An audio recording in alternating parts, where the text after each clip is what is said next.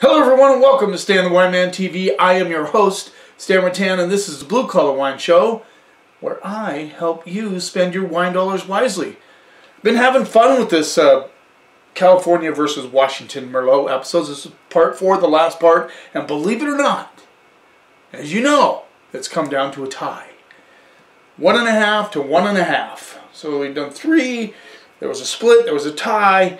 First episode, Washington won. This third episode, California edged out, Peju, edged out a big boy from Washington State, Pedestal Merlot, one of Michel Rolland's projects. So it was very close, but California did it.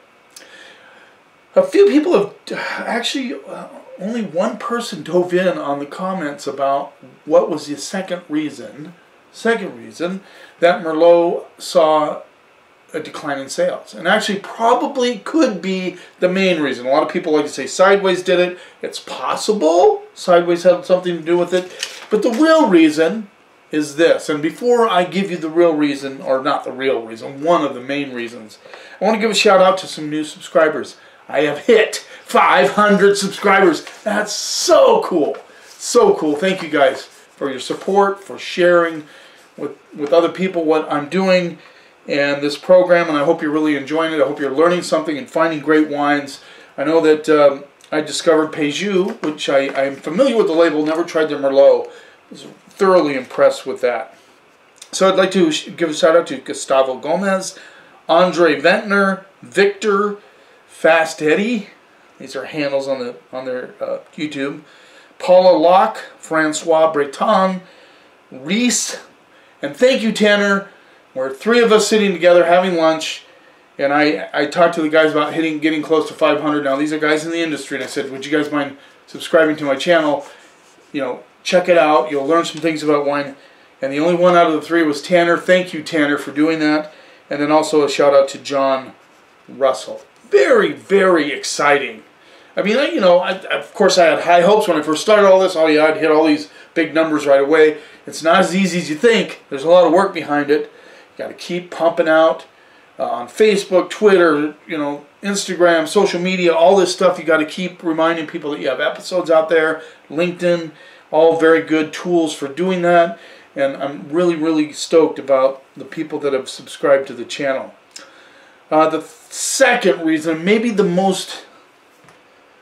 biggest reason why Merlot sales dropped is during the mid-80s and early 90s, Merlot got hot. I mean, it was the hot varietal.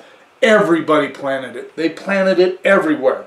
Problem with that is some of the places they planted Merlot were not good for Merlot. And a lot of overproduction. So especially in the central coast of California, tons of Merlot came out and it wasn't all that good. So the quality wasn't there. And you know what? Any consumer, I don't care what they're spending, wants something worth spending their money on. Whether it's $5, $10, $20, they want it to be worth that. Well, a lot of insipid Merlot went out there, and the interest in Merlot kind of dropped off. That's a big reason about that.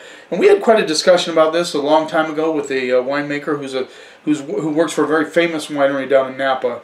And that's when I really started thinking about it, doing some research, and that's really what a lot of people are saying, is that just a lot of junk went on the market. So there you go. Okay, we're going to get started in part 3. I'm kind of nervous. And I say this because, I'm a big proponent of Washington Merlot. I know there's good California Merlot. There's obviously good Italian Merlot. There's good, obviously, great Merlot on the right bank of Bordeaux. But, we talked about Petrus being one of the big boys. High price right out of the gate, and it's 100% Merlot. Okay, number 1. Oh, here we go. This is the tiebreaker, baby. Hopefully it's not a tie again. Number 1. Stoked about this. Exciting. 500 subscribers. We're down to a tie on the Merlot, which I didn't think was going to happen.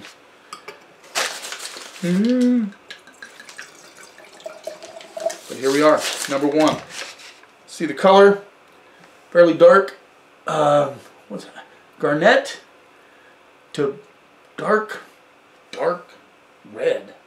Almost black. Really? See that? Maybe you can, maybe you can't. I don't know. Let's see what we get on the nose. Actually, put in, get white paper so you can see through. Not very easily. A little baking spice on this one. Getting a little earth, which is cool. Like a little bit of a bark action thing going on. Dark cherries. Dark cherries, I'd say black plum, and a little bit of bark action. Yeah, let's see what we get on the palate.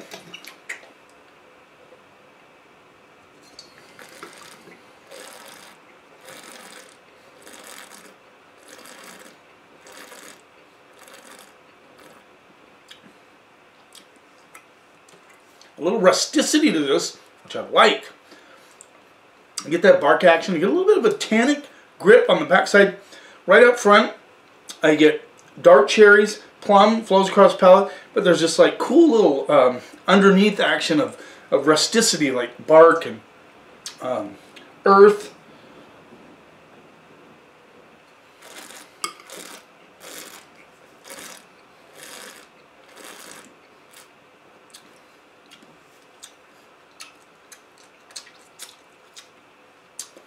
Talk about needing food. This baby would really benefit from a burger, pizza, anything like that. The tannins aren't heavy. It's not that heavy, but they have a little grip on the back end of this one. I like the earthiness, the rusticity blended with the cherries and plum.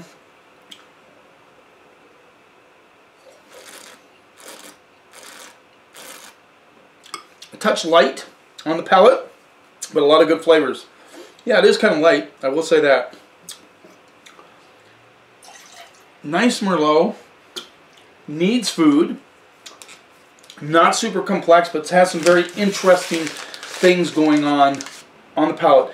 Let me say there is some complexity.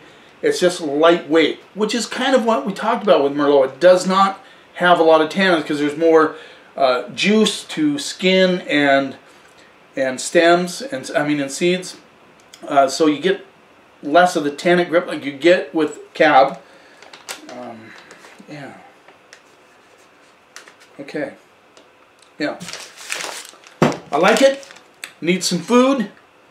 But I like that little interesting thing that I haven't gone out of a lot of these Merlot. Kind of that lighter style, but a lot of that cool earthiness and bark. And, yeah. Real grippy on the finish though. Interesting.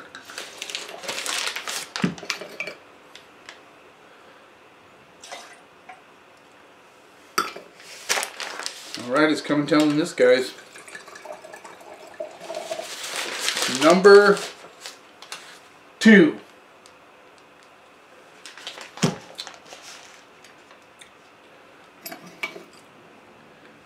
I think it's about the same as the first one. A little darker though. It's leaning towards the black.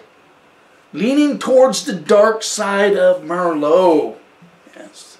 I wore this shirt on every episode because I think it's a cool shirt. And that's what it says. The dark side of Merlot. Let's see what we get on the nose. I get kind of a blackberry cherry on the nose with this one.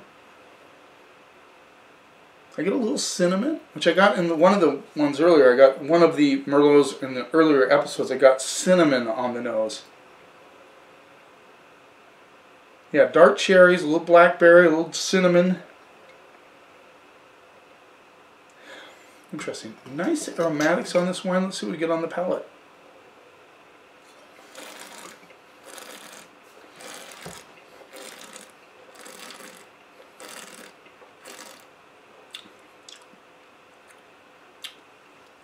This one is a lot smoother than the first one, and this is like polished. The beginning of the palate going into the finish, tiny little spice action on the back side. Not as complex as the first one, but definitely polished.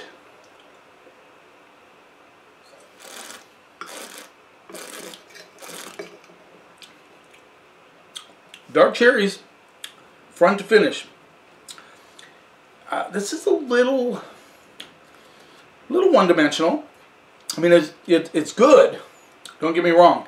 It's a delicious Merlot, but it's kind of one-dimensional. You know what I mean? Now, I don't know what you're looking for when you're drinking a wine. A lot of people just pop a wine and just want to enjoy it. I mean, you know, that's what they want to do, and they don't really want to think about it. I get it. I get it. This would be great for that kind of wine. You get the dark cherries, you get the smooth, polished feel on the mouth. It's lighter, but you expect Merlot to be a little bit lighter.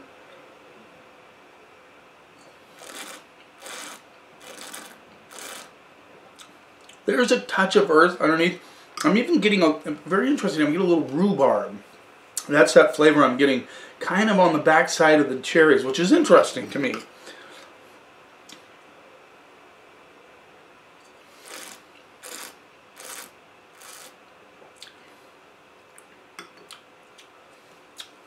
On the back side too, there's a little bit of a, I want to say cola, but it's not quite cola, but it's getting to cola. You know what I'm saying? It's kind of there.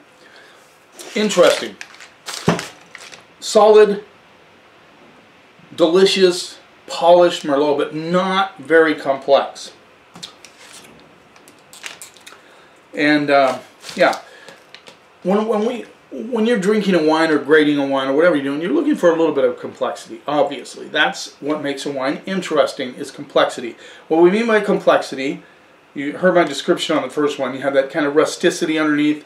You have the dark cherry, the plum, that little underneath rusticity, a little grip on the back end, a little earth bark thing going on. That's complexity. Oh, whereas this one's just poof, smooth, dark cherries. So that's what I mean by complexity, just in case you wanted to know.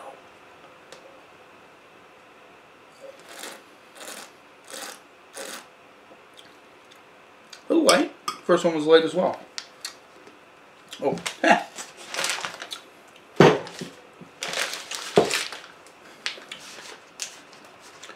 All right, we're down to the wire here, guys. California versus Washington Merlot. It is tied going into the last episode. So, pretty close on the scores here, or the grades, excuse me. But we do have a winner. There's no tie here. In last place with a C+. I thought it was delicious, but just polished, really not that interesting, except it was good. Does that make any sense? I think so. I hope you understand that. So with a C+, we have J.Lohr Paso Robles Merlot 2019. Family owned since '74. Like J.Lohr wines, this rolls in at $15. J.Lohr is a really good commercial wine. I mean, in the store, we sell a lot of J.Lohr. I would have no problem selling this on the shelf. I don't think anybody would complain about it. I just think it was a little bit, you know, just kind of, it was delicious, but not very interesting on the palate. That's all I'm saying.